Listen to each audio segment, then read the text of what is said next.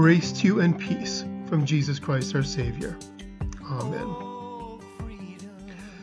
If you're familiar with the passage that I read in the worship video, the parable of the weeds and the wheat, you'll notice that I chopped it off halfway through. Actually, I didn't chop off the parable.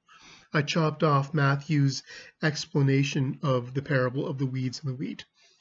And I say Matthew's interpretation because many scholars believe that Matthew inserted his understanding of that parable into this story to achieve a certain result. And I'm sure there's a lot of truth to that, and there's a lot of truth to Matthew's interpretation. But I find Matthew's interpretation boxes this story in to the point where it becomes a bludgeon.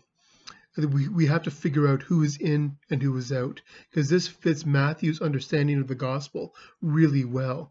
You'll notice if you read Matthew, he's always trying to figure out who's on one side and who's on the other. Here we have the weeds and the wheat. In other places, he has the sheep and the goats. In other places, he has the faithful and the unfaithful bridesmaids. He's dividing the world into who's in and who's out. And the understanding is, because he was writing for his community, was the people who were listening to this story, they were in. Everyone else was out. But as I read Jesus' words, even within Matthew's gospel and through the other gospels, and I hear Paul's testimony of his experience of Jesus, that is not what Jesus came to do. That is not who Jesus is.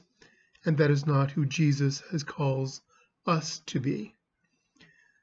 I think this story is less about finding out who's a weed and who's a wheat, who's going to be the righteous and who's going to be the unrighteous, who's going to go into the kingdom of God and shine like the sun, and who is going into the fire to be burned. I don't think that's a story about the world. I think that's a story about us. It's about you. It's about me. You'll notice in the story that God created everything. The sower threw the good seed in and the weeds sprung up, and Jesus said, or the parable says, don't rip out the weeds because you're going to take the wheat with you. Because that's the story of what's happening within us. We both have weed and we both have wheat in us. We have the wheat, which is the blessed life that God has given us. It's the joy and the compassion and the faithfulness. It's us when we model Christ and his life most best. The weed are things like our ego, our pettiness, the things that put up walls between each other, the things that bring us into conflict. Those are the weeds living alongside the wheat. And you'll notice that the transformation comes when the weeds are pulled out and the wheat is pulled out together and they're separated, and then the fire is going to burn the weeds.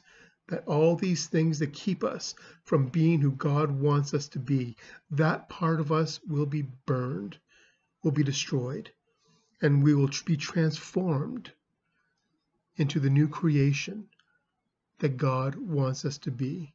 We will awaken to that new life, that new way of being, that new way of looking at the world, the new way of relating, because that is the kingdom that God has for us. Because I get thinking about this, what does it mean to have a weed and a wheat living beside you? Well, I think of two examples.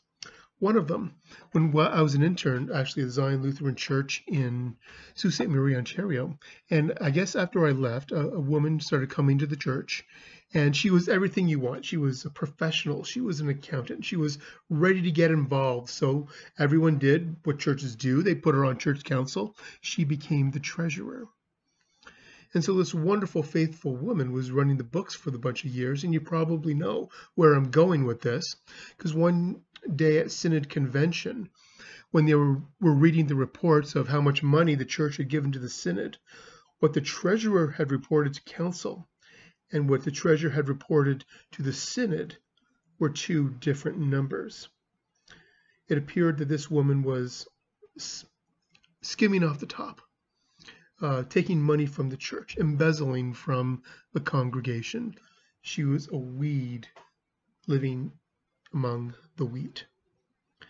And then fast forward a few years later, and I'm in Halifax, Nova Scotia, and I'm the pastor with my former spouse at Lutheran Church of the Resurrection. And we had this guy who was a total pain. He was a total weed. He would literally write me memos every week on everything I was doing wrong in my job. He would write letters to the bishop, telling everything the bishop was doing wrong in his job, telling him how to run the church. And he would visit our little old ladies, pressuring them to give money to the church, into our endowment fund.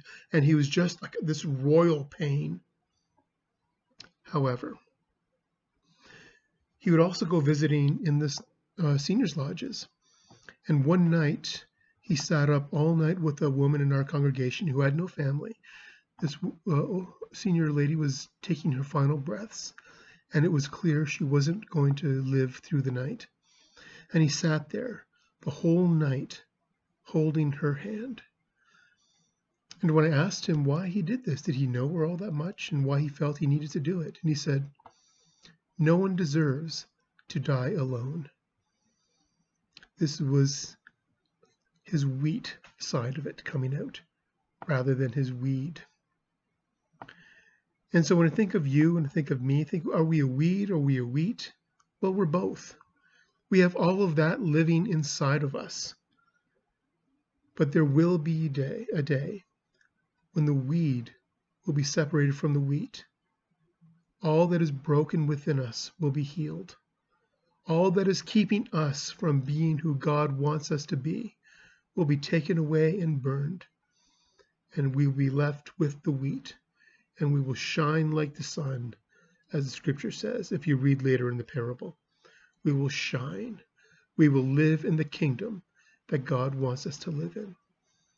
So think of you as weed. Think of you as wheat, because God loves both.